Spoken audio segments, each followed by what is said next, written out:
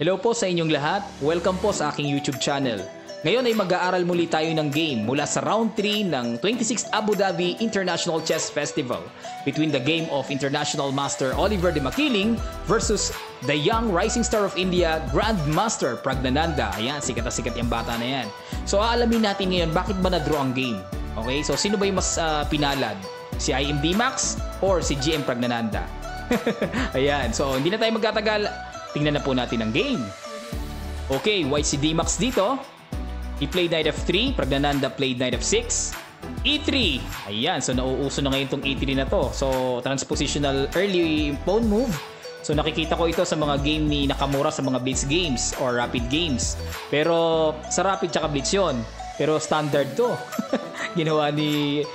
pero marami pa naman. Pag nag-d4, transpose pa rin naman yan eh. Dito, nakakapagtaka, nag-a4 si IMD Max. Ayan, intending to play a5. So, pag a4 pa lang, wala na kagad sa book line. Okay, out of the book na kagad ito. So, yun ang maganda sa preparasyon ni IMD Max dito. Out of the book niya si Praggnanandhaa. Kasi kilala kasi si Praggnanandhaa na highly theoretical player. Okay, so marami siyang kabisadong line. Okay, so persado yung black. Nag-a5. Then, bishop e2. Bishop b7. Castle. G6, so simple development. Ayan nga, nag-d4. Bishop g7, double fianchetto na yung black. Knight bd2. And then castle.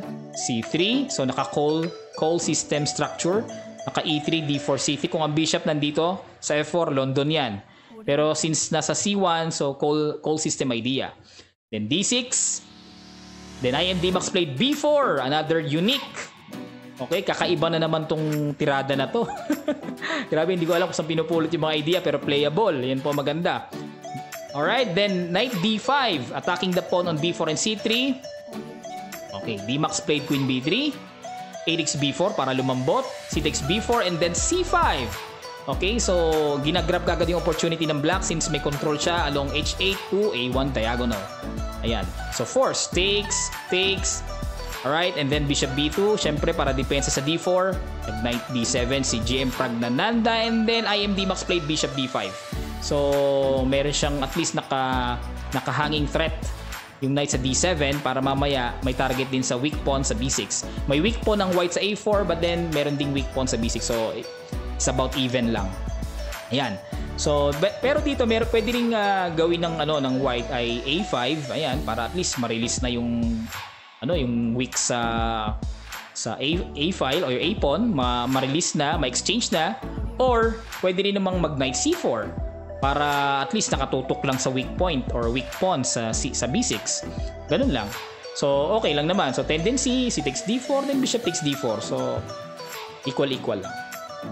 Ayan.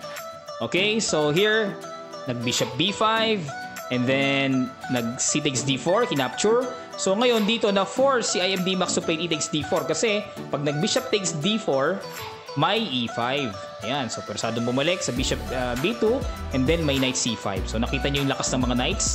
So persadong bumalik sa d1 kasi pag sa queen c2 may rook c8, tatamaan lang yan diyan. Tapos may mga e4. Ayan. So maraming possibility, pwede ring i-preserve like queen e7 follow with the rook d8. Ayan. So maraming pwedeng gawin ng black. Marami ng ideal attack. So hindi dapat bigyan ng pagkakataon ng white yan, syempre. So napuwersa siya magkaroon ng isolated pawn sa d4, pero at least mapigil naman yung malakas na posisyon na pwedeng ibigay sa black. Okay, so mas mas good option na yan. Alright. Yung nga lang nagkaroon siya ng 3 pawn islands. Sa black naman 2 pawn islands lang. So medyo dito slightly better na ang black when it comes to pawn structure. Alright, so knight 7 f6, rook fe1, syempre strategical development para mailagay sa tamang file.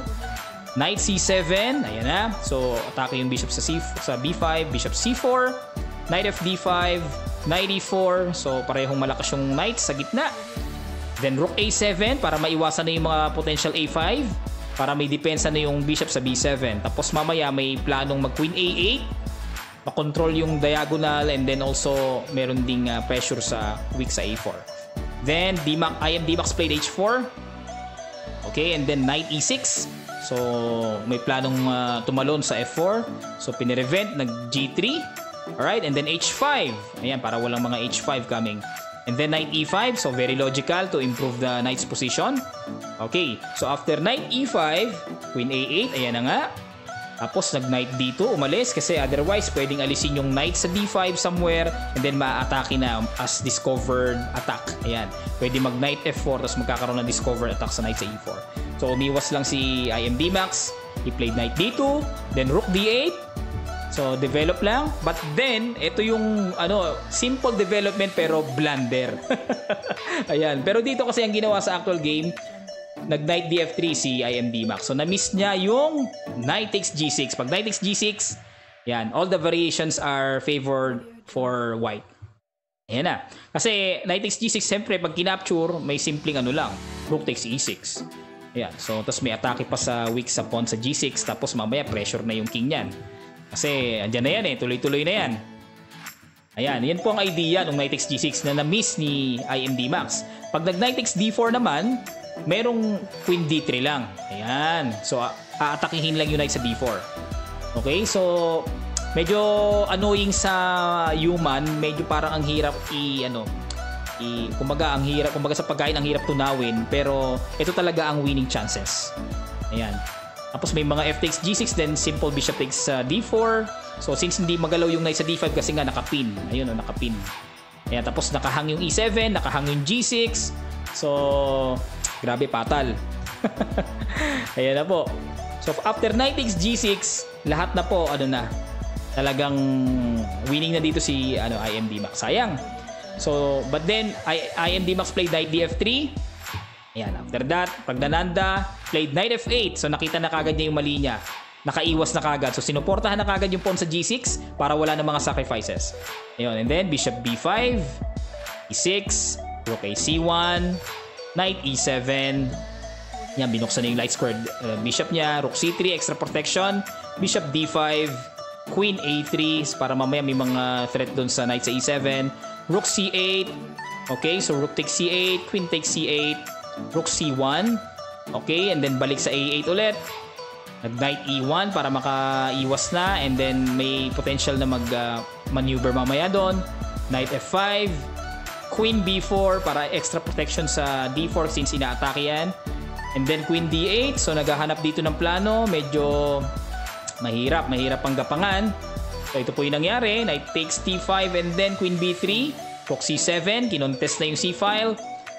Okay, knight 1 d3. Rook takes c1. Check. Bishop takes c1. So dito talagang medyo smell drawish na. Queen c4, inunahan na yung control sa c-file syempre, kaysa sa maunahan ng black, mas mabigat yon. Bishop f6, so something like strategical concept lang, i-develop lang yung king doon sa g7.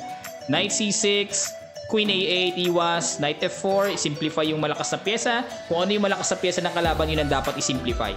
Kung ano yung mahina, i-maintain lang yun. Pero since ito yung malakas, so kailangan i-simplify. So knight takes f4, persado, bishop takes f4, king g7, so kunat lang, progress. Queen b5, so keeping on eye pa rin sa weak on b6 para hindi makagalaw si knight sa d7 and still tied down. Ayan po, and then queen f8, knight e5. Ayan, so pinupuwersa na talaga. Bishop takes e5, d takes e5, then queen c8 para masuportahan yung knight sa d7, then bishop e3, atake sa b6 weakness, queen c7. So may weak point din naman dito si IMD Max, pero wala meron din kasing ganti ron sa b6 kaya okay lang. Okay, so bishop d4, depensa lang, king f8, king must be active, unti-unting gumagapang, king h2, akyat lang, prophylactical move, iwas lang sa mga potential check na tempo, baka mamaya magkaroon pa ng mga double attack with check. Ayan, so prophylactical move lang, prophylactical means prevention, it's more on prevention.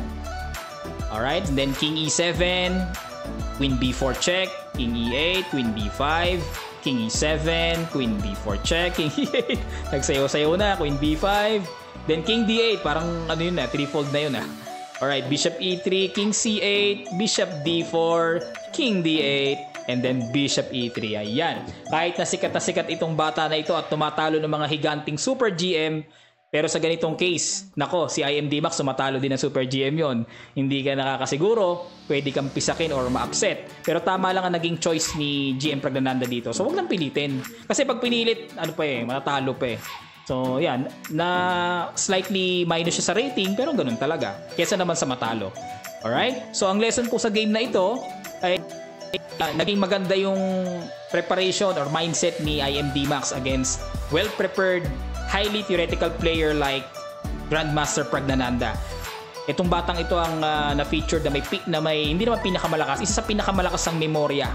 Okay, meron siyang clear memory sa mga pinag-aaralan niya. Ang lakas pa ng kanyang visualization. Nakakapag siya, blindfold siya ng malinaw. Ayan, sikat na sikat ang bata na yan. So, ang tanong dito, sino kaya naging maswerte sa game na to? Swerte ba si D-Max dahil nakadraw siya? Or naging swerte pa si JM Praggnanandhaa? Tingin ko naging swerte si JM Praggnanandhaa kasi siya yung unang bumigay nagkaroon ng fatal blunder na kung saan hindi naman na-execute kagad ng mabilis ni IMD Max. Ayan, so ang ganda nung naging preparation niya dito, in out of the book niya kagad pero playable. Okay po, so maganda po yun. Kung lalaban kayo against highly theoretical player, humanap kayo ng mga tema na out of the book pero playable. Ayan po, kasi pag sumabay ka sa theory talaga, tapos hindi ka naman masyadong prepare, patay ka. Kakatayin ka talaga. So, yan po ang tendency niyan. So, nagkataon lang na parang bago talaga sa paningin ni Praggnanandhaa yung setup na nangyari. So, parehong nagkapaan. Parehong, by own plan lang, by own experience lang ang nangyari. Diskarte lang ba? Kumbaga parang uwi-uwido lang. Yan ang nangyari. So, nakasabay. Nakasabay si IMD Max. Ayan po. So, maraming salamat po sa inyong matiyagang panonood muli. At muli po ako po ay nananawagan na sa mga hindi pa po nakakapag-subscribe sa aking YouTube channel ay mag-subscribe na po kayo.